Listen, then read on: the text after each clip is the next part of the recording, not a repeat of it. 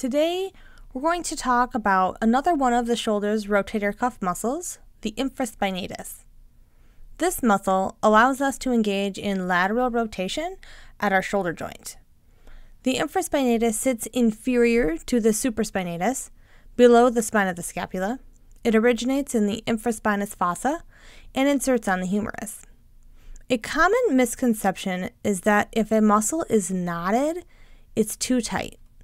And in my opinion, the infraspinatus muscle is a great example that this is not always true.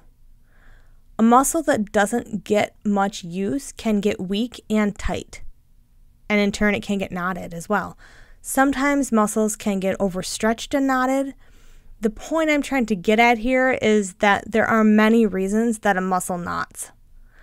Because we are always moving forward human beings, often the front or anterior of our bodies become tighter and sometimes stronger than the back or the posterior of our bodies.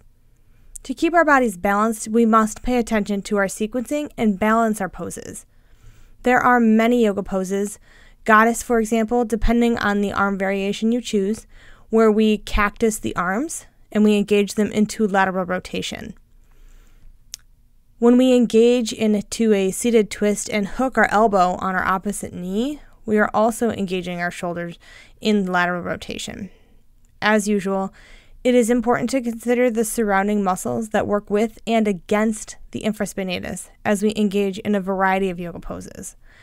And as we discussed last week, while all the rotator cuff muscles stabilize the head of the humerus in the glenoid fossa, it is important to consider them each individually, as well as have alternative poses or modifications available for students just in case we need them.